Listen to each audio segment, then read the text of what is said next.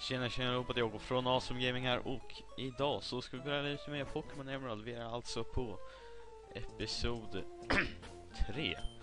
Och på något sätt så försvann min förra spaning, men jag har försökt att göra så att jag är i alla fall ungefär samma level. Så om man går in i det här huset och pratar med den här killen, då får man ett item som kallas för HM-cut heter det. Det är alltså ett av de 8 attackerna som går att använda utanför strid för att till exempel ta sig förbi vissa hinder helt enkelt.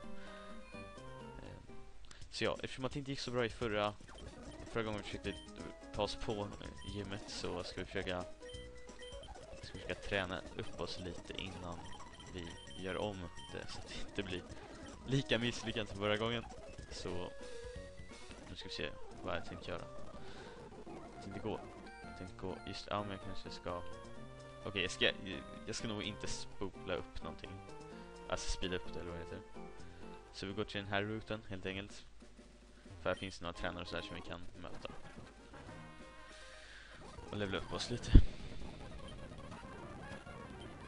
Känns det också som att Steven inte behöver levlas upp innan gymserien. Det känns som att det är Tengil som behövs mest. Alltså Tengil är ju inte svag mot sten i alla fall, så. Och det var den där sista som gymledaren hade som vi var svaga nog, så om vi kör Trico istället för Wingull så borde det gå lite lättare. Så vi ska försöka med det. Ja, såklart det är typ krit eller vad det var. Har den attack. AI är ju ganska dum oftast, så man kommer oftast de låter den oftast överleva, det man ska säga. Vi skulle kunna ha en sån här på vårt lag, men nej. Varför liksom? Känns lite onödigt. Ja, men vi försöker växla. En sån här dock skulle jag vilja ha. Och just det. Ja, men Tengil, snälla dö inte. Ja, bra. Jag skadar dock inte så mycket i den här episod. I princip ingenting, så det blir nog mest... Ja, men jag vet. Ja, såklart. Såklart.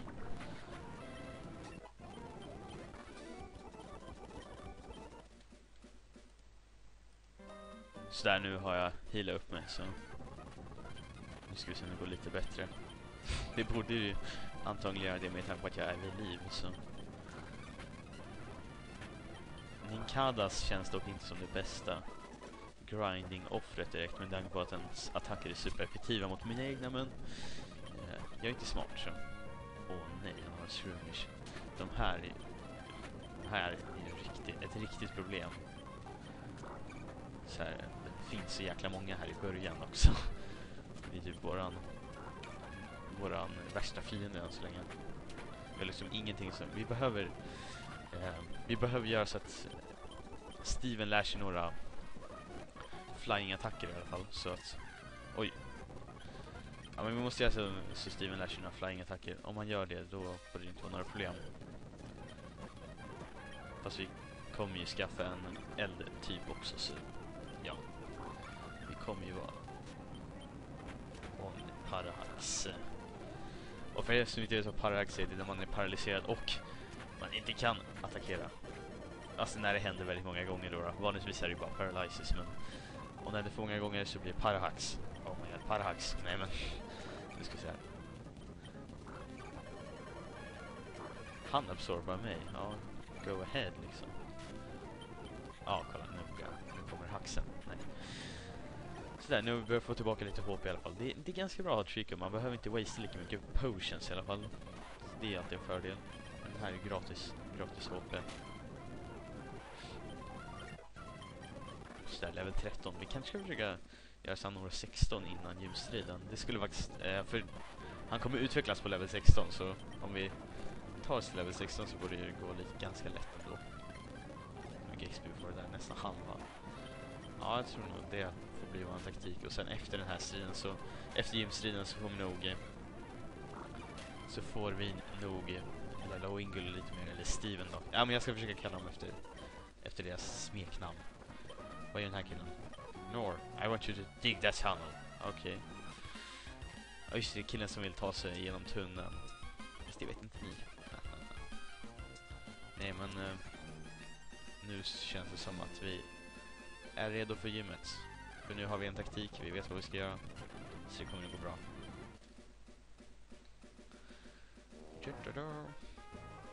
Ja, man känns som att man springer så jäkla långsamt när man är van vid att speeda upp. Så jag måste ut till det där huset också, men det kan vi göra efter gymstriden.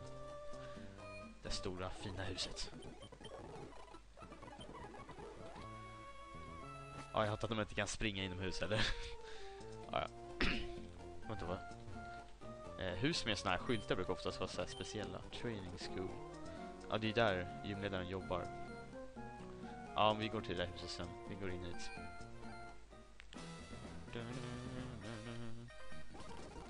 Don't take us gym trainers lightly. I'll show you why you were the best. Why you were... What? Jag hann inte läsa. Antagligen varför de är bättre än mig, vilket de inte är. Så kolla. Cool. One hit KO. Sketa. Så som sagt, som jag sa förra gången, man kan ju ta sig förbi utan att börja möta en enda tränare, men det är ju bara korkat för de här är gratis i EXP liksom.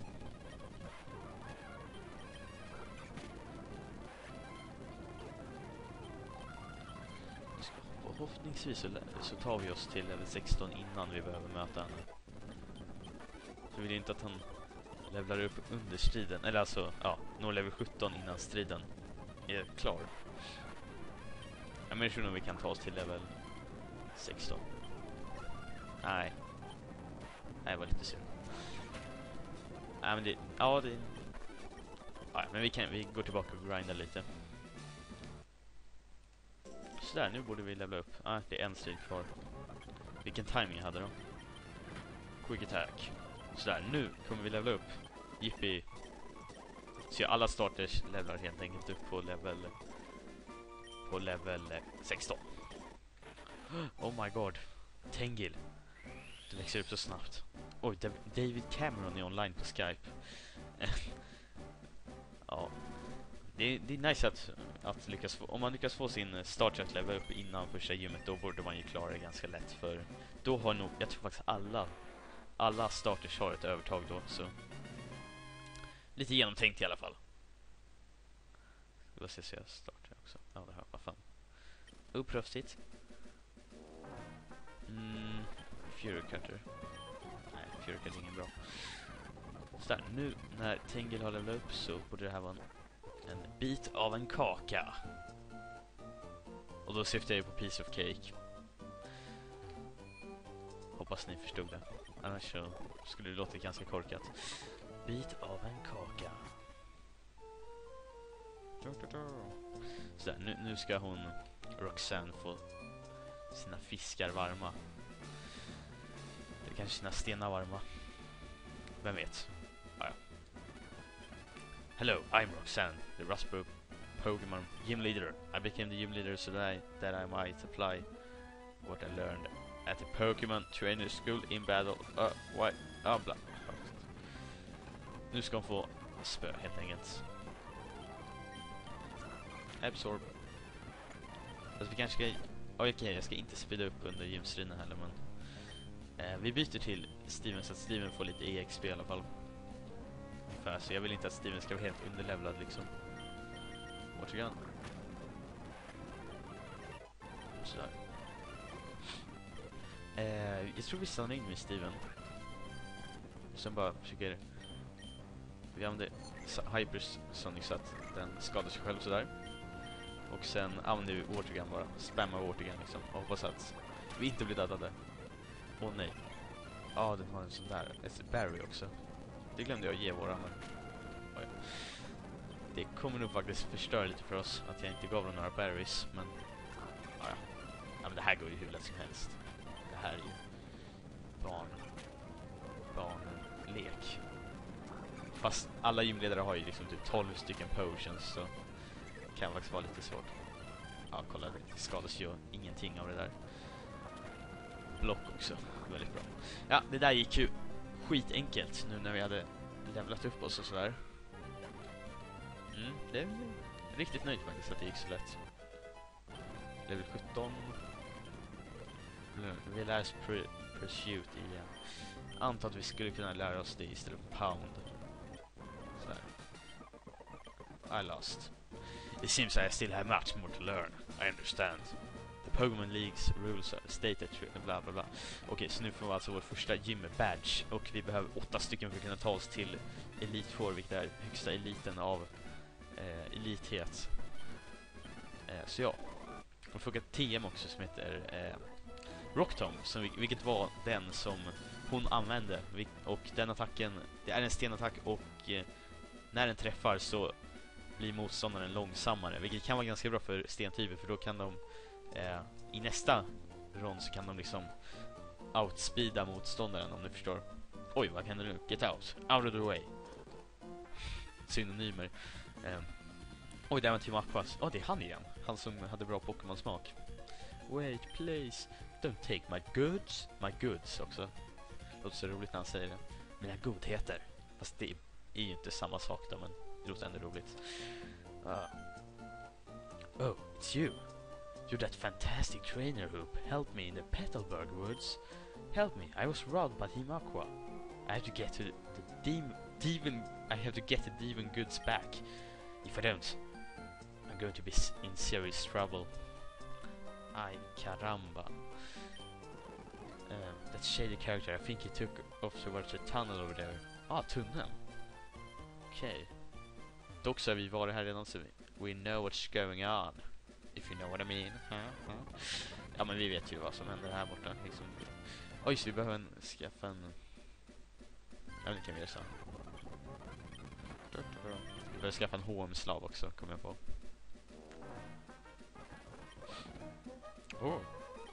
Pico. My darling Pico. Okej, verkar som att de har typ tagit hans Pokémon, så vi ska rädda hans Pokémon också. 2 flugor i en smäll. Det är en Wingull! It's a fucking Wingull!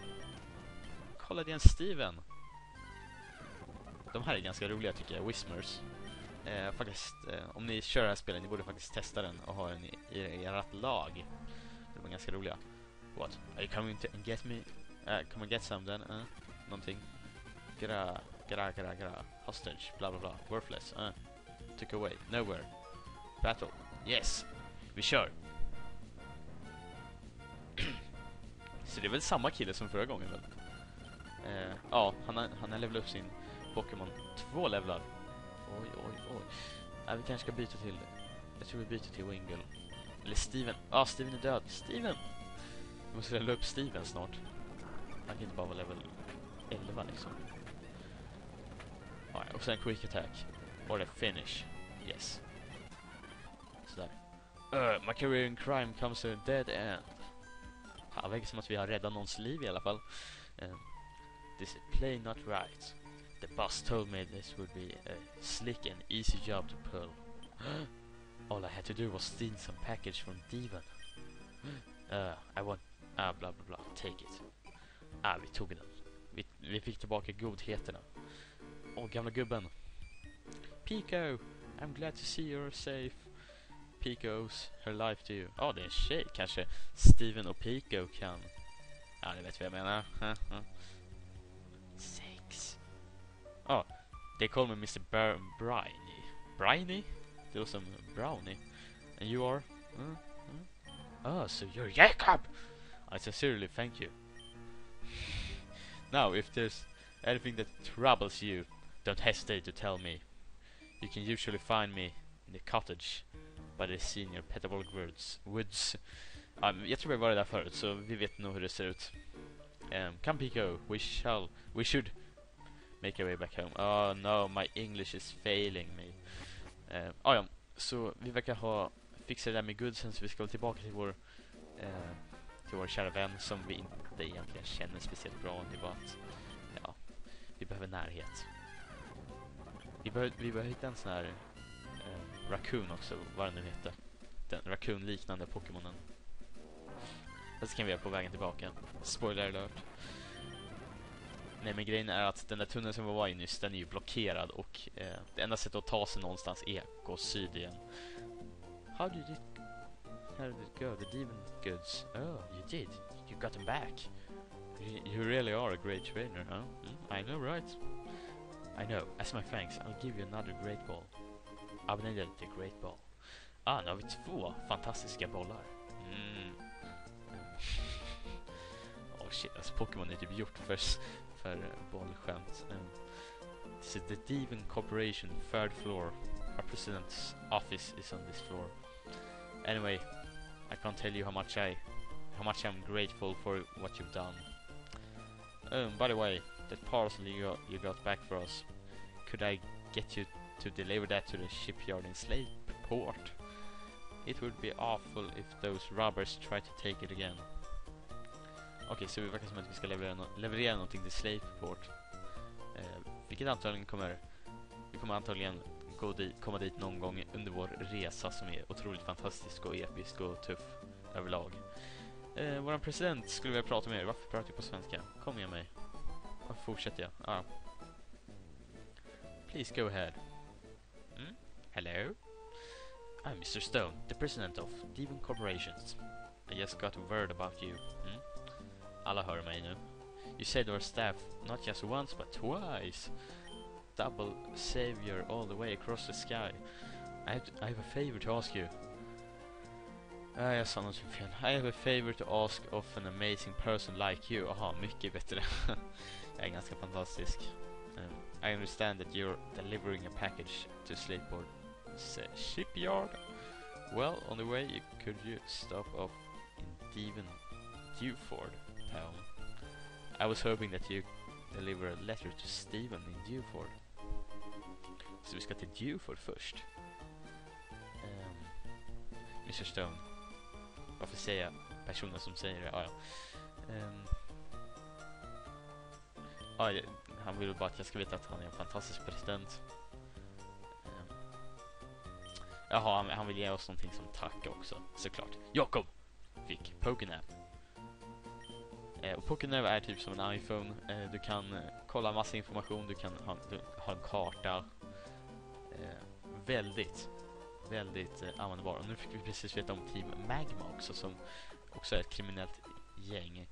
Dock så är inte det aktivt i det här spelet. Det är i visst, vad säger jag? Det är Emerald. I Emerald så är både Magma och Aqua aktiva. Men i Sapphire så är det bara Team Aqua, och i Ruby är det bara Team Magma. Så i Emerald som vi spelar nu, då får vi träffa både Aqua och Magma lite utspritt sådär. Så om vi hade kört Ruby så hade de där som vi mötte nyss, det hade varit Team Magma som ser lite annorlunda ut, lite trevligare. Vi ska få några nya features i våran Pokénav, tror jag. Men vem bryr sig? Nej, vi måste lära oss använda Pokénav. Jag använder den aldrig. Okej, nu ska vi ringa Mr. Stone. Bara för att vi ska se att den fungerar liksom. Jakob, du har ringt mig, din Pokénav. Vad bra, fint, fantastiskt, underbart. Wunderbar. Ja. Men det blir väl det för den här episoden. Kom och prenumerera och sådär. Och så ses vi i nästa avsnitt.